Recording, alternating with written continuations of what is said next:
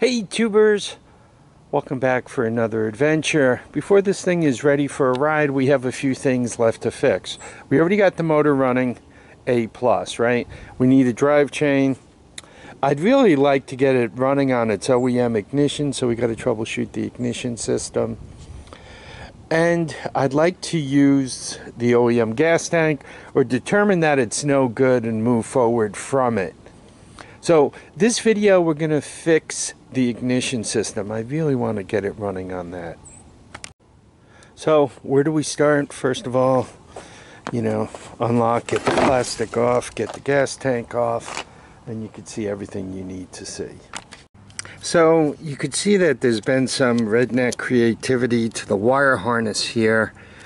So I got to spend a few minutes fixing that. In addition, I unplugged the pulse generator to make sure it goes. So I would start out always with trying to get things hooked up again the best you can, right?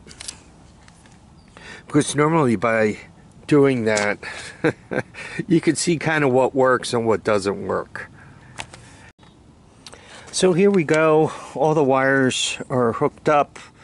Particularly this ground wire, I'm not sure why it was disconnected. That might be the only thing wrong with it, right? They also spent a lot of time. With this particular year all-terrain vehicle, I have a tendency to do this also.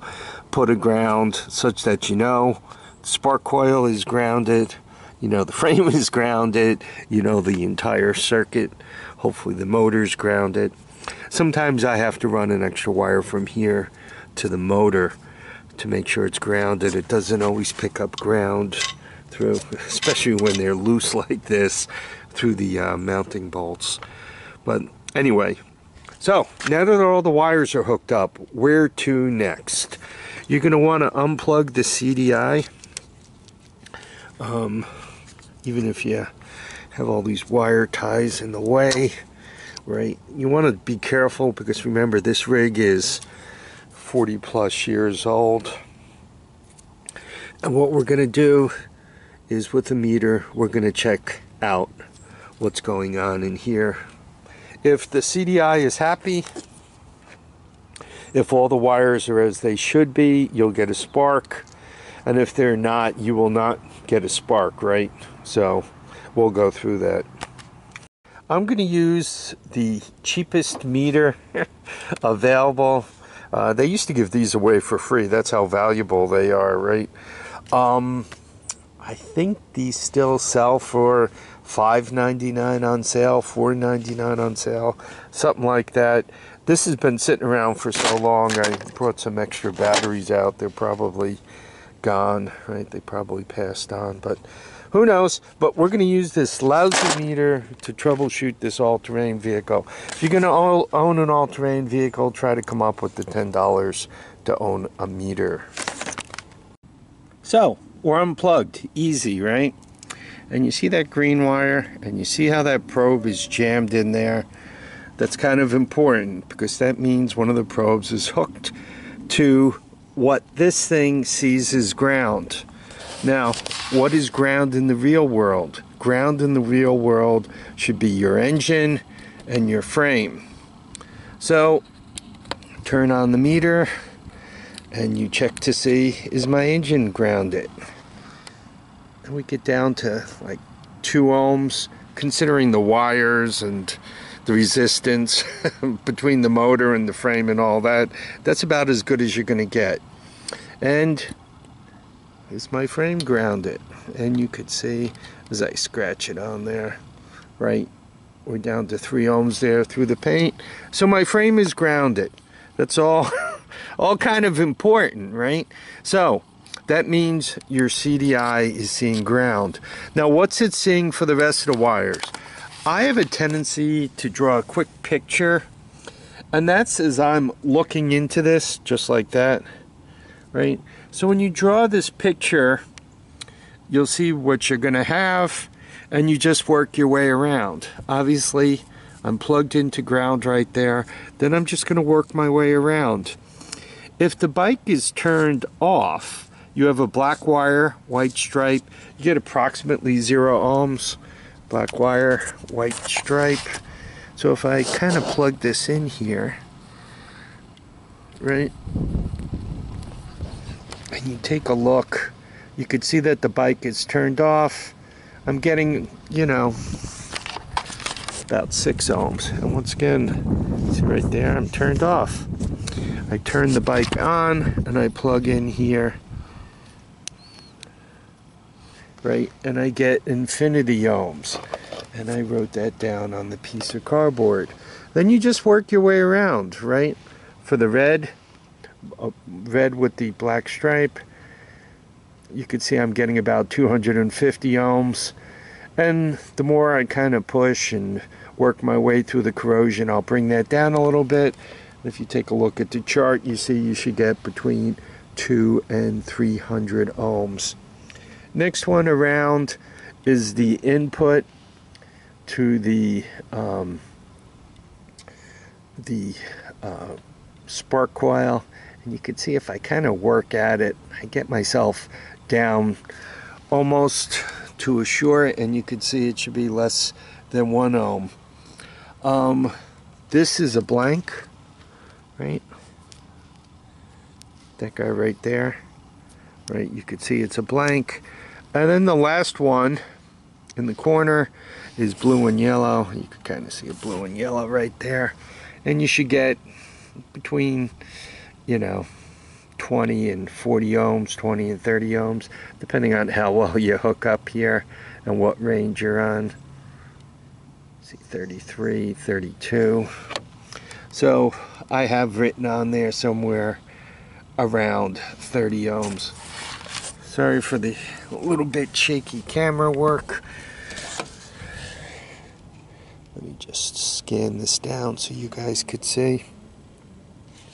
So, obviously I did find a couple of things wrong. First of all, this was unplugged. And secondly, if you look at the wires here, the ground wire, which should be grounded, but it's got a nasty abrasion and you can see it's a little bit frayed. So, shouldn't be a problem once again because it's ground, but if it was one of the other wires, it could kill your spark. So just mentioning that. What I'm going to do is I'm going to plug this back in.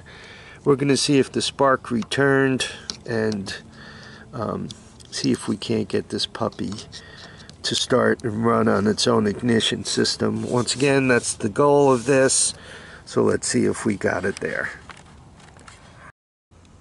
So let me show you that it's actually sparking.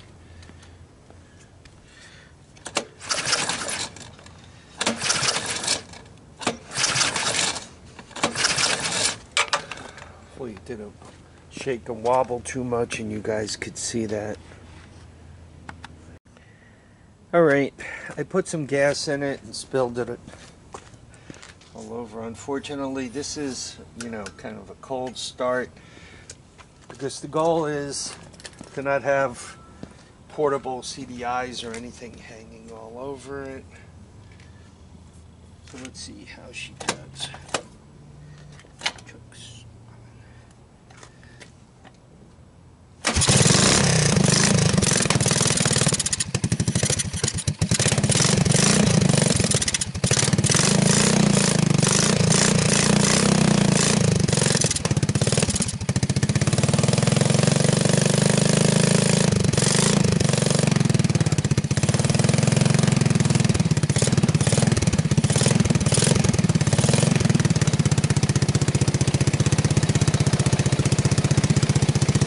That's where you want to get any bike to, right? You want them to start without having extra wires hanging all over the place.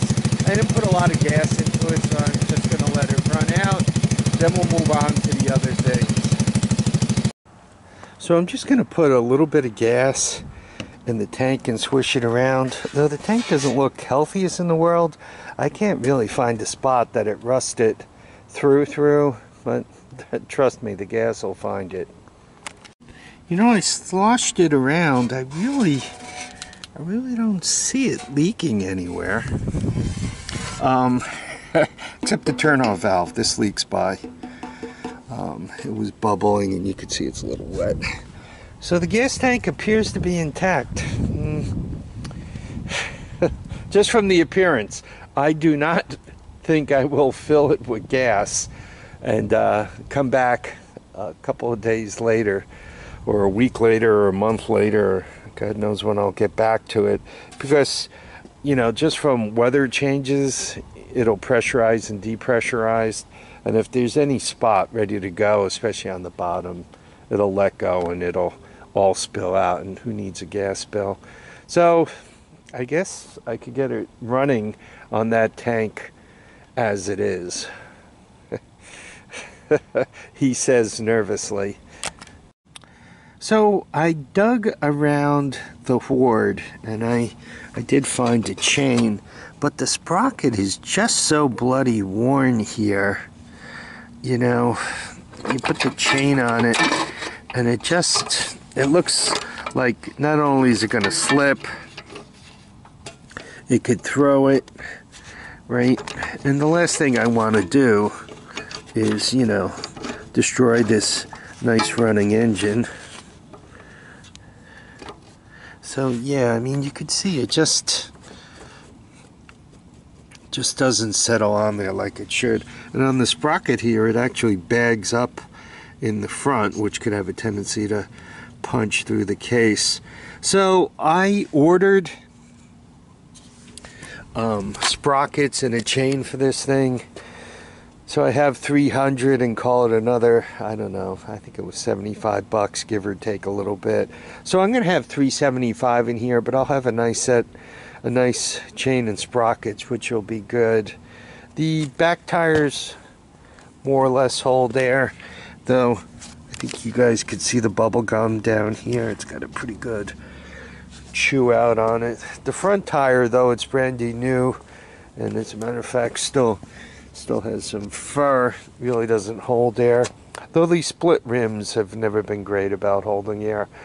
But we're close, we're really close to getting a ride, and we'll do that for the next video. When you're working on these things, you just kind of got to chip away a little at a time, right, to get them running. Before you put any big money into it, right, before you throw 75 bucks at it for a chain and sprockets, you really want to make sure that the engine's going to start and run. Oh, I also have a carburetor on it. You know what? By the time I'm done with this thing, I'll probably put some slime in the tires. I'll probably have about $400 for a running and riding all-terrain vehicle. It was pretty enjoyable to work on too, right? Probably out of all of these, I really do know the 200S, the 185 200S or 200cc Honda motor the best. So anyway, I really hope you guys enjoyed this video. I want to thank you all for dropping by to watch and comment and subscribe. You know, let's save these things one at a time. Take care now, folks. Bye.